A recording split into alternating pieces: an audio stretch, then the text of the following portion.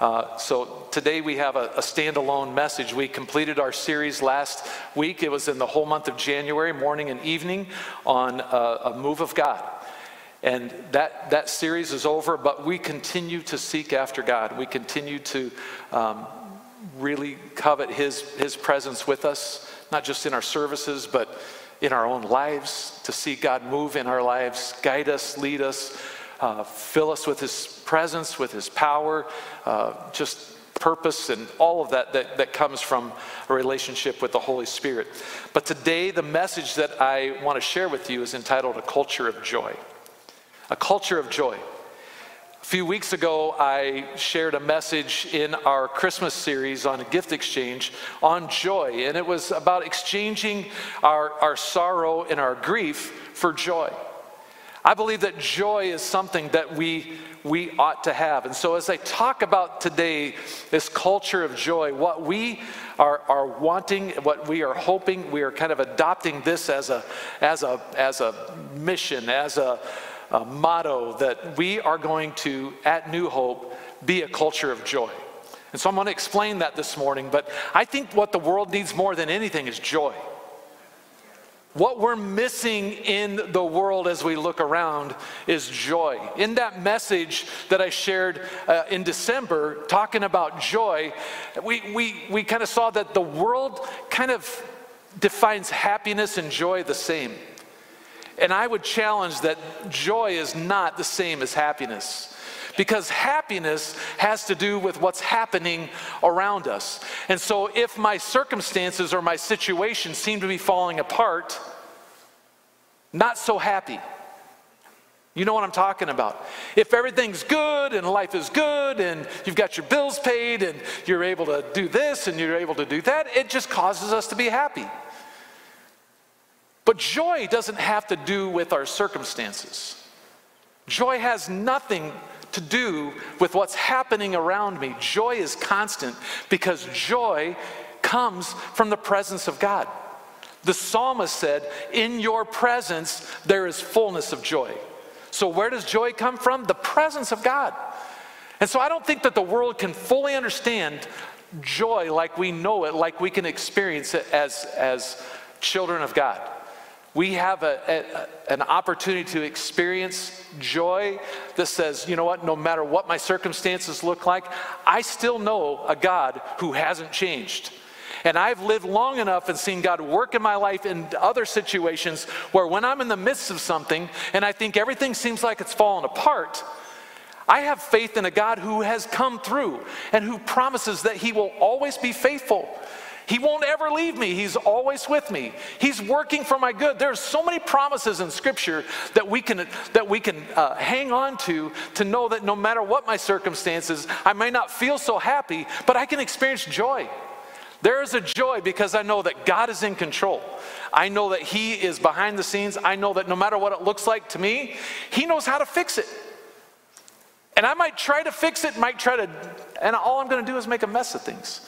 There comes a point of just trusting God that He's taking care of our situation. But joy is a word that is different than happiness. It's dependent on who Jesus is rather than what's happening around us. Psalmist also said, "You have given me greater joy than those who have abundant harvests of grain and wine." And so this morning, I want to talk to you about the importance of joy and us cultivating this culture of joy in our church. You're going to see this phrase over and over and over again. A culture of joy. What is a culture of joy? I'm going to explain that this morning, and my 3 points come from those three letters. But wouldn't you agree with me that joy is something that we need more of? The world needs love. The world needs joy. We live in a world that is drastically and rapidly changing. You don't even have to pay close attention to the news to realize that the world around us is changing, and it's changing quickly. The culture of our day has grown more divisive and destructive. People are more dissatisfied and discontent. They're unhappy and unfulfilled. They're frustrated. They're fearful. They're worried and they're anxious more than any other time that I've experienced in my life. And I would say that you probably would agree with me. Our culture has become so entitled, so self-centered. People are rude and downright ugly, nasty and mean. Even happens in the church world. And I'm not talking about our church, but I'm saying in the church world this is happening. People are using God and coming to church for what they can get for themselves. It pervades our culture. And as we talk about a culture of joy, I think that you would agree with me that people are drawn to someone who is happy and joyful. There is something about being joyful, being happy, that is contagious. Why is it that we love Pastor Courtney on the video announcements? Because she's contagious. And I'm telling you what's different, and what I'm not saying that Pastor Zach or Pastor August don't have Jesus, and there is just something about her. But that something could be about all of us. Joy. There's something about that. We probably heard this phrase, laughter is the best medicine. And it absolutely is true. Proverbs chapter 17, verse 22 says, a joyful heart is good medicine. A joyful heart is good medicine, but a broken spirit dries up the bones. The NLT says a broken spirit saps a person's strength. Humor and laughter have a therapeutic effect on your body.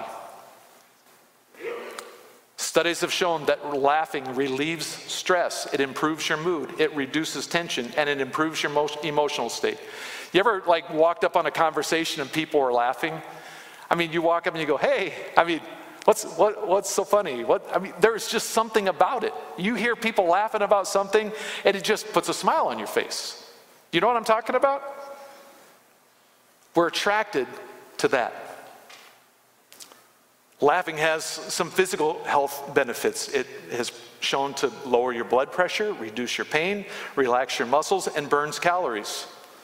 I think maybe we could start a laughing diet. How many are in for that? I have no idea the validity of this, but there is a study and it's telling us that, hey, we just need to laugh more. It's a great weight control program. Laughter just adds joy to your life. And so we want to push back. We want to fight against the prevailing culture of our day any way that we can. And we do that by following Jesus. And we as followers of Jesus, we serve, we help, we give, we forgive, we love wherever we can. And if we're going to develop and nurture a culture of joy right here at New Hope, how do we do that? Well, the first thing is this. The J in joy stands for Jesus. It's Jesus, others, and you. You might have heard this before. Maybe you learned it when you were in Sunday school 50 years ago. I don't know. It might sound a little corny. It might be a little cheesy. But here's the deal. The reality of the truth of joy coming by putting Jesus first, others second, and yourself third. It's important. There's a movement today called I Am Second. Some of you have seen some videos of athletes and stars and musicians who have talked about and shared their testimony of their faith in Jesus and how putting Jesus and others before us is key and significant for our lives. They say I'm second. My motto in this is I'm third. So I'm trying to, I don't know, market some new strategy. I'll just tag onto them. We'll put up our own YouTube videos. I'm just, it's not in my notes. But let's start with Jesus first. If we're going to build this culture of joy, we have to put Jesus first in everything that we do. Jesus before anything. Jesus at the center of it all. We sang that song this morning. I don't know if that's new to you, but I think there's so much truth. Jesus, you be the center. You be everything. You're the priority in my life. Jesus said in Matthew 6:33, seek first the kingdom of God and his righteousness, and all these things will be added to you. The New Living says it like this: seek the kingdom of God above all else. Jesus first. In Christian circles, we may have heard this, or you hear it in our preaching, or maybe in your conversations with other Christians, but we'll encourage each other by saying, make sure that Jesus is first. Make sure that he has first place in your life. And here's the thing. We all have priorities. We arrange our schedules. We arrange our budgets, our relationships based on what is most important to us. And so putting God first means that we give him priority, top priority in everything. He's the principal figure in our life and central to everything that we do and how we think. He is more important. He should be the number one, most important than anyone else. His word more valuable than any other message that's coming into our life. And pursuing his will is our primary directive. Putting God first means that we keep the greatest commandment. Jesus said the greatest commandment is this: love the Lord your God with all your heart, with all your soul, and with all your mind. One of the Pharisees was trying to trip up Jesus one day, and he asked him this question: Teacher, which is the most important of the commandments? And Jesus responded by saying, you must love the Lord your God with all your heart, with all your mind, with all your soul, and with all your soul and with all your mind. This is the first and the greatest commandment. And second is equally important: love your neighbor as yourself. The entire law and all the commandments, all the demands of the prophets are based on these two commandments. He's saying it's all summed up in this: love God and love people. In other words, by putting God first, we're totally invested in a relationship with him. Everything that we have, everything that we are is devoted to him, and we hold nothing back. I'm just asking you this morning, is Jesus first in your life? He needs to be first place, foremost, premier, and primary. Nothing goes ahead of him. And we keep our lives free of anything that can become an idol. We don't let anything take God's place as number one. And when I mention idols, a lot of times we think of idols as some little statue of some false god. But the reality is, according to Scripture, anything that we love more than God is an idol. 1 John 5:21. Dear children, keep away from anything that might take God's place in your hearts. Keep away from anything that might take God's place in your hearts. Are you putting Jesus first in your life? I mean, are you really putting Jesus first?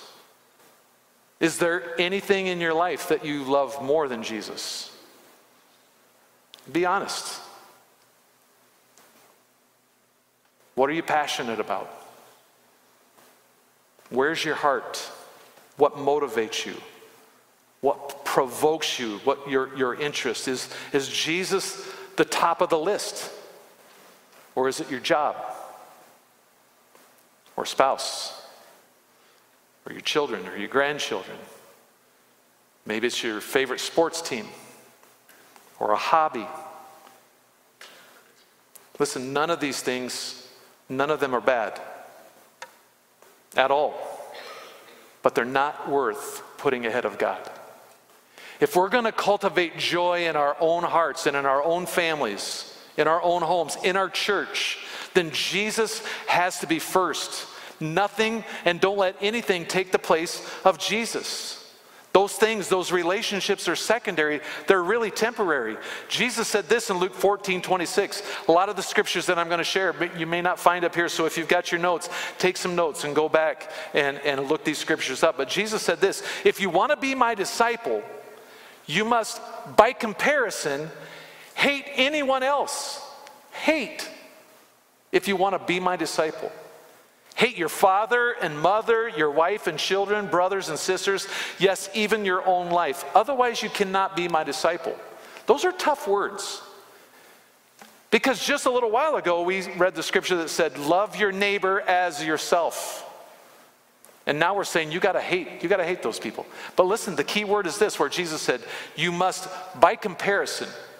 He's saying you need to love God so much, and he needs to be so much a priority and a first place in your heart and in your life and in your attitude and your actions in every way, that the comparison of how you love your mom and dad, how you love your children, it looks like hate.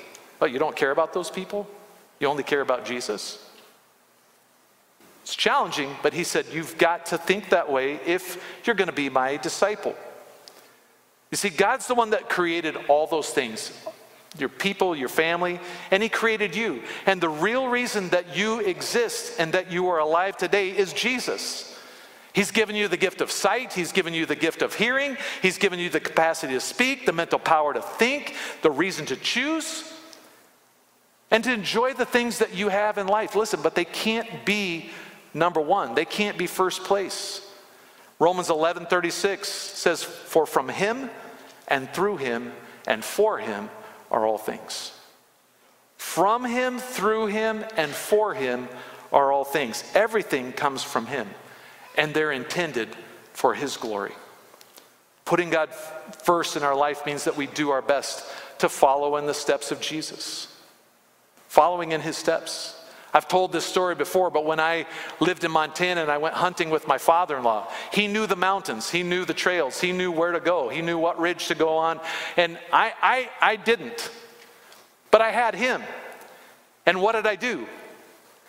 I followed in his steps. As he's walking through snow, 1.5 feet deep, crunching through the snow, he basically made a trail for me, and if I just put my foot in his footsteps, it made it so easy for me. I wasn't forging my own way. I went the easy path, which was to follow the way that he was leading me, which is where I wanted to go in the first place. God is leading you if you'll just follow in his steps. 1 Peter 2:21, he is your example. You must follow in his steps. Those who put God first, listen, are going to stand out from the rest of the world. You dare to make Jesus number one in your life, you're going to stand out. You're going to look different. You're going to be different. Those who put Jesus first obey God's command, and they take up their cross, and they follow Jesus. Those who put God first give God the first fruits and not just the leftovers. And so as a church and as individuals and in our families, let's determine that Jesus is first in all things. And moving forward, that Jesus is always first. Colossians 1:18 says that Christ is the head of the church, which is his body. And it concludes by saying, so he is first. He's first in everything. Jesus first. Jesus said, you must love the Lord your God with all your heart, all your soul, and all your mind. This is the first and greatest commandment. A second is equally important. Love your neighbor as yourself. Jesus said in John 13, a new command I give you, love one another. As I have loved you, so you must love one another. Philippians, Paul says, do nothing out of selfish ambition or vain conceit. Rather, in humility, value others above yourselves. So we put Jesus first. Jesus has to be first. And after Jesus comes other people. Others fall in line after Jesus. There's a passage in the book of Leviticus that spells out our expectations of how we should love our neighbor. Leviticus chapter 19, starting with verse 9. God gave them this. He said, when you harvest the crops of your land, do not harvest the grain along the edges of your fields, and do not pick up what the harvesters drop. It is the same with your grape crop. Do not strip the last bunch of grapes from the vines, and do not pick up the grapes that fall to the ground. Leave them for the poor and the foreigners living among you. I am the Lord your God. Do not steal. Do not deceive or cheat one another. Do not bring shame on the name of your God by using it to swear falsely. I am the Lord. Do not defraud or rob your neighbor. Do not make your hired workers wait until the next day to receive their pay. Do not insult the deaf or cause the blind to stumble. You must fear God. I am the Lord. Do not twist justice in legal matters by favoring the poor or being partial to the rich or powerful. Always judge people fairly. That would be revolutionary in our day and age. Do not spread slanderous gossip among your people. Don't gossip. Don't stand idly by when your neighbor's life is threatened. I am the Lord. Do not nurse hatred in your heart for any of your relatives. Confront people directly so that you will not be held guilty for their sin. Do not seek revenge or bear a grudge against a fellow Israelite, but love your neighbor as yourself. I am the Lord. So this command to love your neighbor goes all the way back to the beginning of the book, and we see the message going all the way through Scripture. God's initiative for us is to put him first in everything that we do. Our love for God must look like how we love our family and our friends. Premier, first and foremost, God. And after that comes others. We need to put others ahead of ourselves. In this passage of Scripture, loving our neighbors includes sharing with the poor, being compassionate, honesty and justice in our relationships, being impartial, refusing to gossip or bear a grudge. James calls this the royal law. And James 2:8 says, indeed, it is good when you obey the royal law found in the Scriptures. Love your neighbor as yourself. Jesus gave us this command in Matthew 7:12. Do to others whatever you would like them to do to you. Do unto others as you would have them do to you. Listen, if you don't want somebody slapping you in the face, don't slap them. Just going to say that. I don't know how many of you slapped somebody this week, but you slap somebody, you're going to get slapped back. Do to others what you want them to do. If you don't want that, don't do that to them. Why can't we just be loving and kind to people? Even if they don't think like we do, if they don't look like we do, if they don't say the same things that we do. Let's love people. We're loving neighbors. Who's my neighbor? We live in a day and age where it seems that offense is as common as breathing. Criticism of other people is rampant. And people feel free to say whatever they want, whenever they want, and they don't care if they offend. And there are a lot of offended people out there. But if we would just love one another as Jesus commanded us so many times. This is what Corinthians says about love. Love is patient and kind. It's not jealous or boastful or proud or rude. It does not demand its own way. It's not irritable, and it keeps no record of being wronged. It does not rejoice about injustice, but rejoices when the truth wins out. Love never gives up, never loses faith, is always hopeful, and endures through every circumstance. Loving your neighbor means forgiving. Forgiveness is a big deal to God.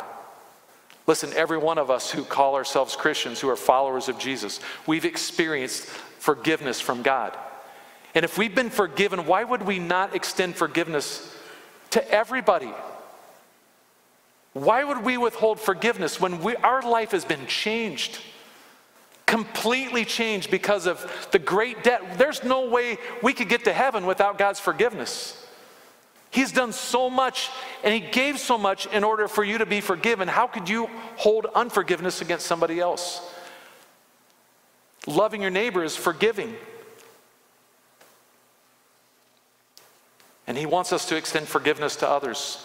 Loving your neighbor means acting with compassion. The story of the Good Samaritan, it was the one who had compassion, who was being the neighbor.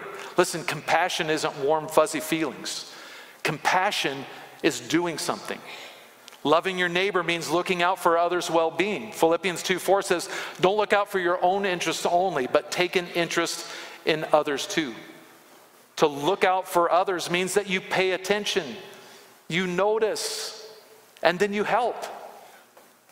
We're not paying attention. There's opportunity all around us. Loving your neighbor means serving them. Serving others from your heart is kindness in action. One of the attributes of love is kindness. Love is patient. Love is kind. We just read that. Jesus said that he came not to be served, but to serve. Love serves. And if you truly love your neighbor as yourself, then you're going to serve anyone and everyone. Loving your neighbor means doing tangible things for them. Let them know that you care about them. Leave a note on their door. Send a card in the mail. Those things are huge. Bake them some cookies. If they need a ride somewhere, you drive them. Shovel their drive. It's a whole lot more fun to snowblow. If you got a snowblower, snow blow your whole neighborhood. Love your neighbors. But listen, it doesn't. What says more is if I'm out here shoveling my neighbor's driveway, that's a sacrifice. Love your neighbors. Call or text them just to let them know that you're thinking about them. How many of you have had one of those types of calls before from a friend or maybe someone that you weren't even expecting? Hey, that was really nice of you to think about me. It's simple, just type a text. There's times that God just drops a person in your mind, and you might be thinking, I'm going to ask one of the pastors about them. I haven't seen them or heard. You know what? Why don't you just send a message? If God's putting somebody on your heart, just call, text. It's an easy thing to do, and it says to somebody, I care about you. And hopefully, in your reaching out and encouraging will inspire love inside of them to do the same thing for others. Listen, loving your neighbor is praying for them. Pray for people by name. It's powerful when you pray for people by name. Don't just tell them that you're going to pray. Pray. And if a neighbor needs God, you've got a neighbor, a family, pray for them.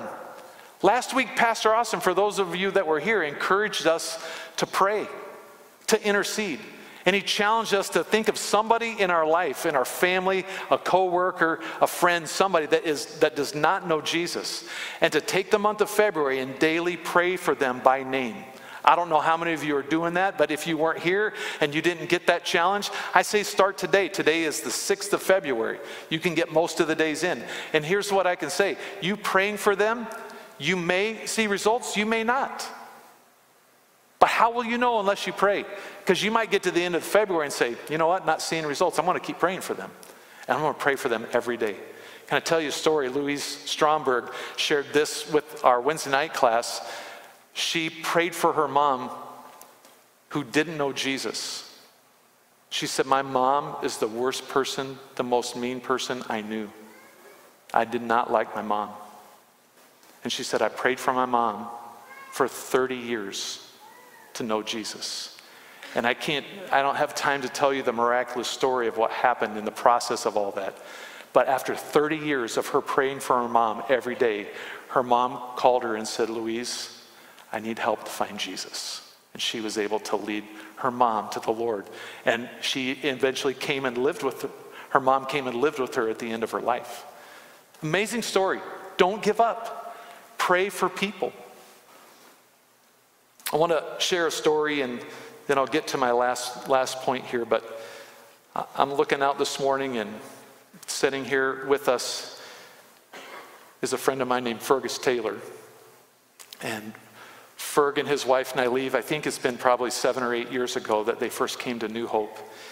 And Ferg is quite the character, and they're special people. Nyleave, his wife, passed away about 3.5 years ago, but just this past November, December, end of November, I can't remember, but Ferg had a stroke, and in the process of everything, found out he has a tumor in his head, and it is causing some difficulties for him to,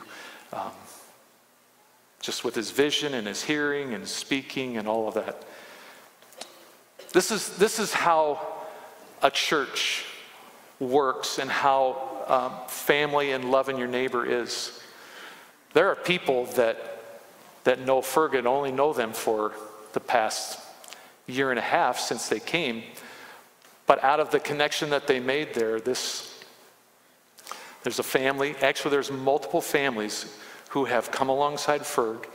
His son Steve is here with him today from the East Coast, and in his absence, not being able to be here, there were people that stepped in and made sure that Ferg is at every day he has radiation, and once a week he has chemo, and a team of people, I'm not naming names here, but came in to clean his house multiple times, took care of his dog while he was at the hospital, and helped with groceries and putting things together, getting him to all these appointments. But Ferg is a special guy, and I'm absolutely overwhelmed and amazed at how a church works when his family isn't close, that our church family becomes his family and step in like a surrogate child. And I know Steve, being a son myself, I know that's overwhelming. And I just want to commend you as a church, because all of you can be that way. It's just a matter of taking notice and saying, look, I can do something. But that's sacrifice. That's giving up time for work. That's giving up time for family to help somebody else who is in need. Ferg, we love you, and we're praying for you. Ferg,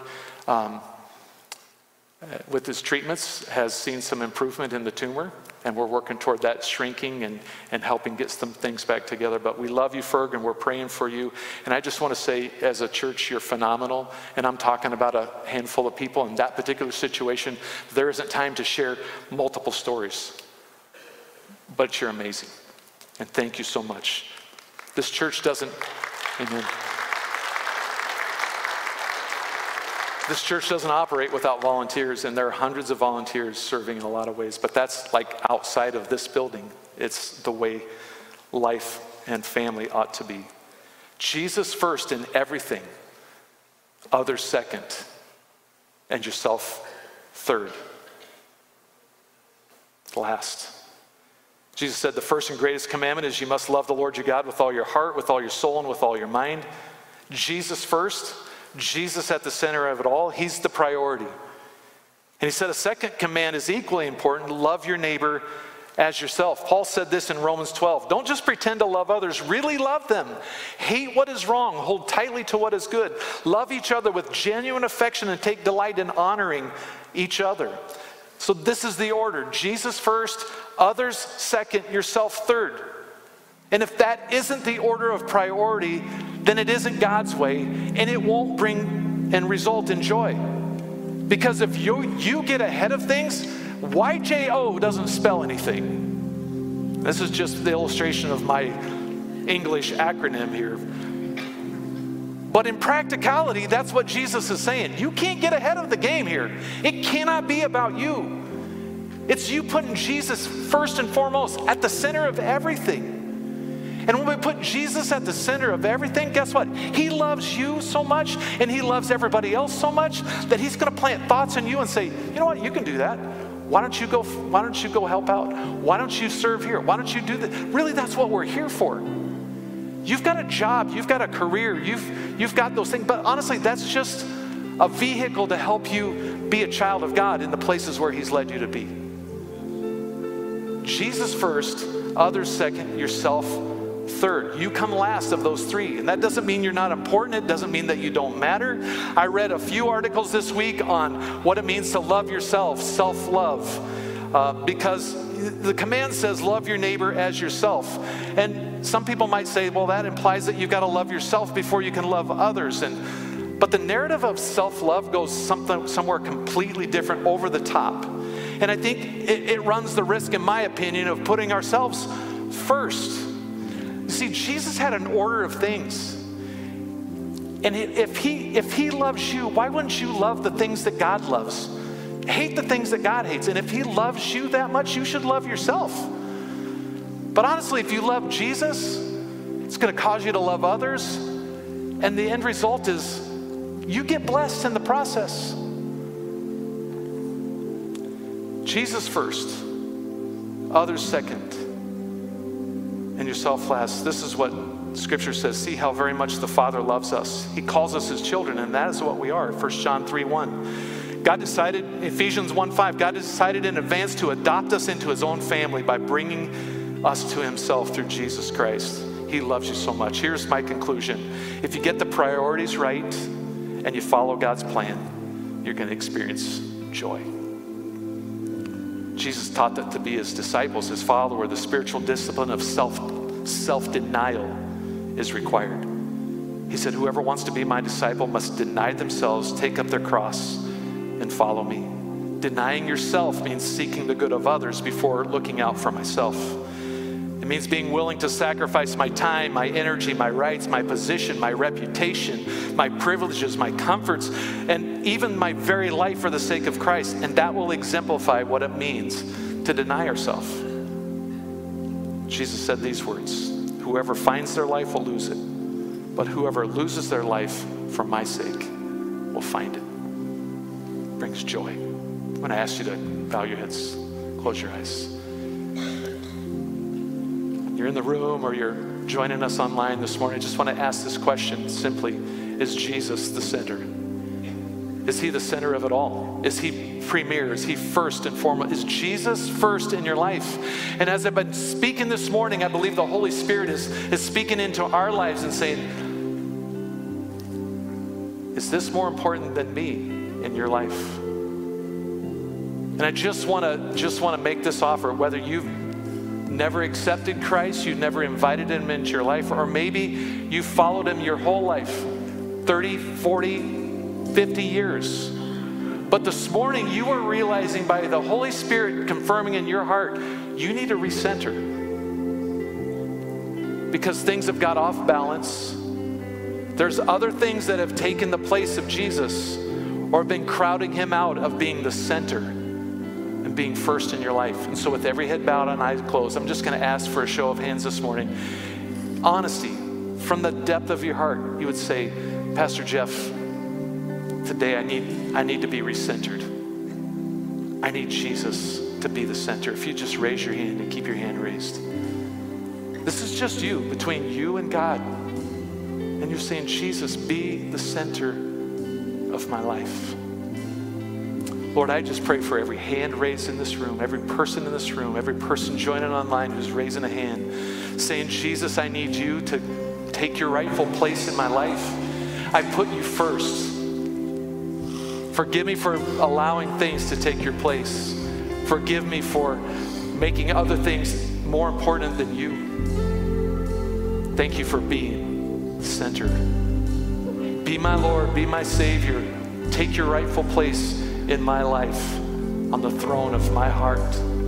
Be my Lord. With your head bowed and your eyes closed, I just want to ask this question. How many this morning you say, I have not been paying attention? I've not been sensitive. And there are needs all around me, and I've been too selfish, taking care of my own schedule, fulfilling my own plans, that I haven't even looked or been available. And you would say, today, I make a commitment to Jesus to be more attentive, to pay attention, and allow him to speak to me, to love others as myself. Is that you? Just raise your hand. This is it. Raise your hand. Today I'm committed to pay attention, to take care of others. Would you stand with me this morning? I believe that he wants to nurture a culture of joy among us. So contagious. And if we would just love Jesus first, others second, he's going to take care of you like you can't even imagine. And there's going to be something so contagious. Listen, it already is happening here. I have people that are new walk in and say, it seems like everybody knows everybody here. And you all know that's not true. You don't know everybody. But it sure seems like that to someone walking in. What they're saying is, people love each other here. But here's what we need to do. We need to take that love outside and let the world see Jesus. Take it outside. This is what Jesus said. You're the light of the world. You're a city set on a hill. Let your light shine before men so that they might see your good deeds, not so that you can say, look how great we are. He says, so they might see your good deeds and glorify your Father in heaven. It's all about Jesus. It always brings people back to Jesus. I want to sing this song as just a commitment song. We sang it earlier. But would you sing this with me with all your heart? Jesus, be the center of my life. Jesus is what it's all about. It's got to be him and him alone. There's nothing that can satisfy or take his place in your life. You will stumble and fall and struggle if he's not center in your life. I believe that with all of my heart. You were designed and created by him. He knows how to get the most. He wrote the instruction manual. He knows how you work. And he knows that if you put him first and you care about others, you're going to be so fulfilled. You're going to be so who he wants you to be. You don't have to worry about it all. Aren't you glad? For Jesus. Let's cultivate this culture of joy by putting Jesus first, taking care and looking after others, and know that he's going to take care of us however he can do it, and it's best. If you're not a part of a class, I encourage you to be in a class. There's several classes coming up right after this, the 11 o'clock hour. God bless you. Remember our business meeting today at 4. I encourage all of you to come. It'll be a tremendous time. We start with communion and worship right at 4. Business will begin about 4:15, but I hope that you'll make it back to this afternoon at 4. God bless you. Have a great day.